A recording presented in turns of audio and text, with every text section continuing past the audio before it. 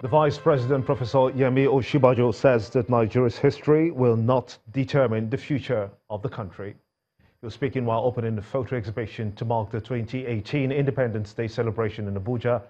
Professor Osinbajo noted the different phases in the country's development, which he observed were trying times for the nation.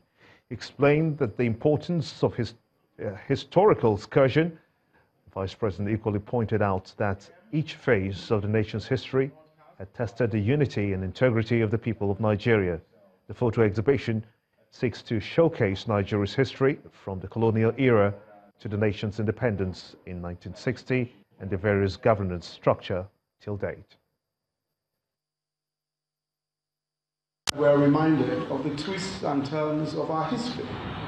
The colonial phase, independence, the First Republic, the political crisis, the coups and counter-coups, the Civil War, the short restoration of civil rule, and another military incursion, and then civil rule since 1999. Each phase has tested our resolve to remain united, to maintain the integrity of the country, this our great country. Each phase has tested the commitment of our leaders to what we describe as the Nigerian project. It has tested their ingenuity, their wisdom in navigating the frequently tortuous and turbulent waters of our national story. History could be a crutch on which we lean. It could be an excuse for not doing as well as we could. Or it could be a strong shoulder to stand on. It could be a tyrant reminding us of how we got it wrong. Or it could be a reminder that our future is greater than our history. I'm pleased to say on behalf of the Nigerian government and the Nigerian people that we have chosen to say that our history will not determine our future. Our history is the least that we can ever be. Our future is much greater. Our history is only the precursor to a greater Nigeria, to a Nigeria that's prosperous, united, and where all of us are treated fairly and justly. Nigeria's Vice President, Professor Yemi Osinbajo. Let's quickly switch over to our Abuja studios now with Malpe Ogun Yusuf for more reports. Hello, Gimba. The Chief of Army Staff, Lieutenant General Tukur Buratai, has warned commanders of various operations across the country to be non-partisan and resist advances from politicians who may want to engage them for selfish gains. General Buratai handed down the warning at a conference in Abuja to appraise the activities of the Army in the various ongoing operations across the country. According to the Army Chief, officers who are found wanting will be court-martialed and dealt with accordingly. And ahead of the 2019 general elections, the National Peace Committee, that's the NPC, led by former head of state Abdusalam Abubakar, has met with the chairman of the Independent National Electoral Commission, Professor Mahmood Yakubu. According to General Abubakar, the meeting is necessary to prevent the overheating of the polity. He further sued for peace in the country while urging politicians and the security agencies to play by the rules of the game. The committee also met behind closed doors with some leaders of political parties, religious leaders, elder statesmen, and heads of some agencies. We have interacted with the INEC chairman and his staff, and also we have security agencies here who have got one role or the other in performing of this election. So all in all, we have had a briefing, and then later this afternoon we are going to meet the political parties. The chairman INEC has told us there are 91 registered political parties.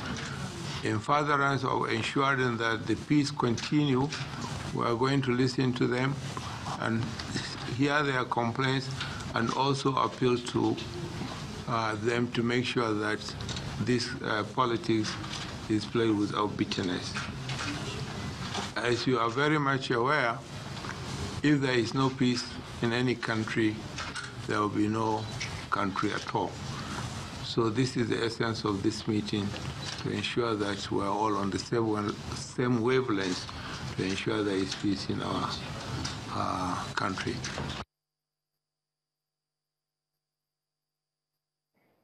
Former Head of State General Abdusalam Abubakar. And more reactions are trailing last Saturday's governorship poll in Osun State, but this time it's coming from the missions of the European Union, the United Kingdom and the United States.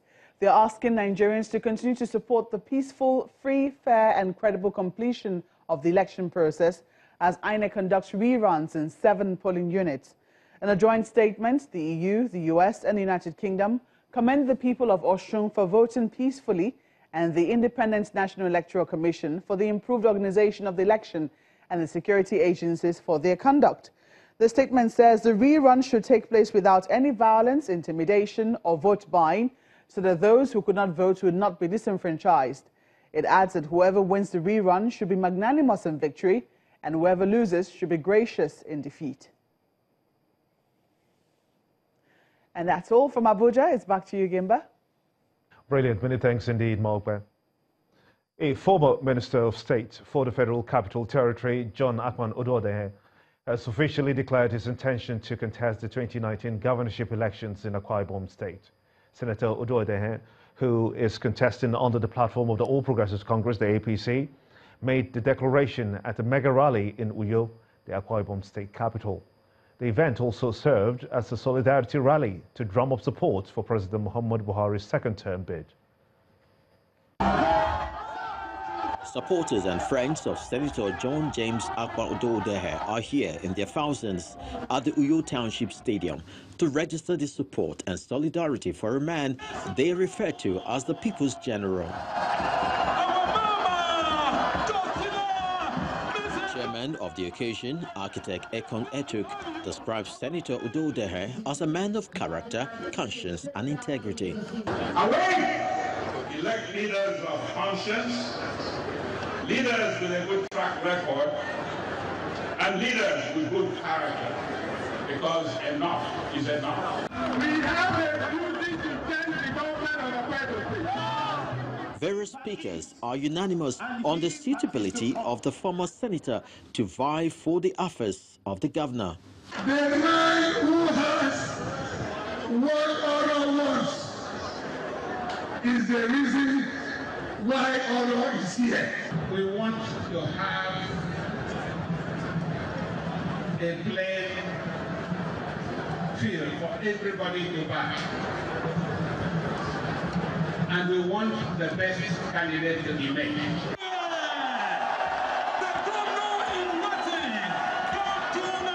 And now to the climax of the event. In this occasion, declare my intention to run as a governor.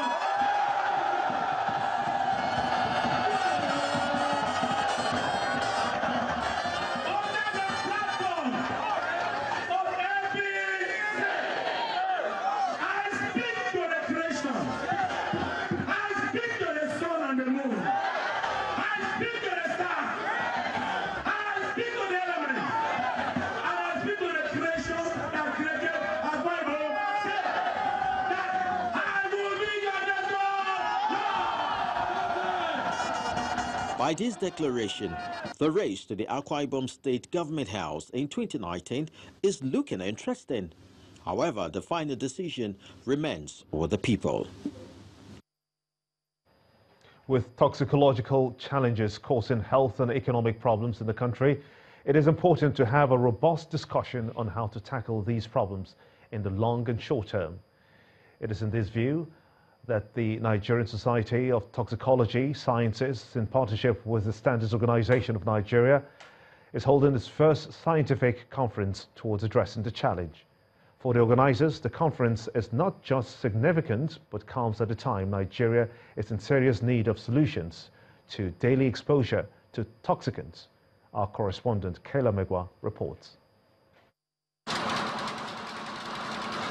Between March and June of 2010, 163 people died of lead poisoning in Zamfara State because of illegal gold mining practices in the state.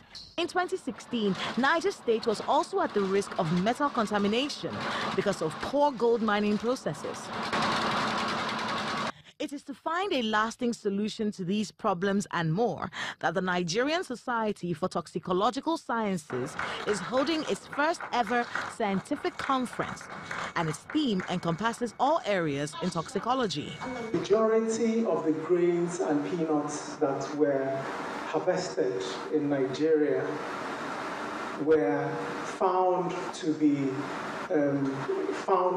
of much less quality than the relevant international standard required for that particular product. And you may ask why? Because of aflatoxins. Another cause of toxins in our atmosphere is cigarette smoke, especially in Nigeria. Philip Morris International, one of the world's largest cigarette makers, have come up with what they call reduced risk products to handle the poisoning from smoking. Our vision of even phasing out from cigarettes started from about 2007, and up to now we had that vision that cigarettes are very harmful and we need eventually to transition into products that are less harmful to smokers who cannot quit. The Nigerian Society for Toxicological Sciences has also created an Android app called ReportTox to ensure citizen engagement in the war on toxins. In particular, we are paying attention to reduced risk products and trying to persuade ourselves to come to terms, to come to understanding with the reduced risk products, to find out whether they actually reduce with their use or not. The Nigerian Society for Toxicological Sciences is hoping that the communique from this conference isn't just read, but acted upon. Let's shift our gears one more time now, shall we, to business news with Kayode Okikiolu.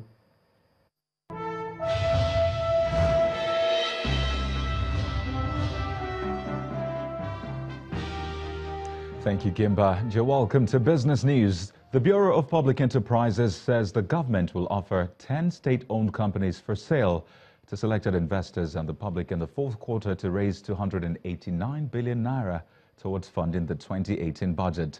At an event in Abeokuta, the Ogun State capital, a director with the BPE, Mr. Joe Anichebe, explains that preparations are in the final stages to begin the sale of companies ranging from power, aviation to insurance. Mr. Anichebe explains that Nikon Insurance and Skyway Aviation Handling Company will be sold this month or in October through an initial public offering. And the Senior Special Assistant to the President on Economic Matters, Adeyemi Dipeolu, has been speaking on the efforts of the federal government in improving the agricultural sector. Speaking at the 59th meeting of the Nigeria Economic Summit, or rather, Society in Abuja, he listed long-term financing of the agricultural sector and a single-digit interest rate to farmers as some of the measures taken to improve the contribution to the agricultural sector to the nation's economy. Let's head over to the Nigerian Stock Exchange as the NSE All-Share Index and market cap record massive rebound on the back of strong gains by listed bellwether equities. For details of today's trading activities, let's join Tosin Additional.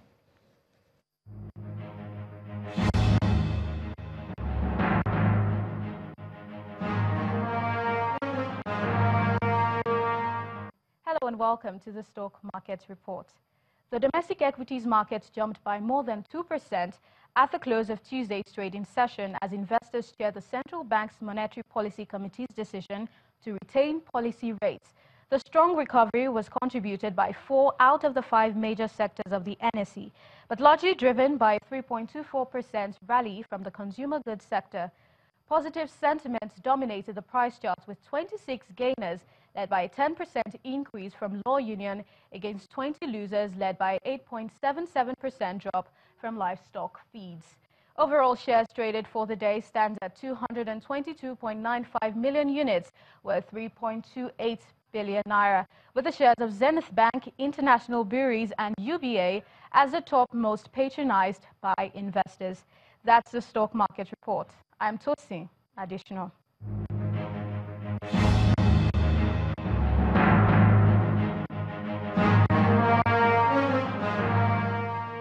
Thank you, Tosi. Now, major stock markets across the world finished Tuesday's session in mixed performance, with the exception of European stock markets following a combination of political uncertainty in the United States, as well as higher oil prices. Here are some of the figures.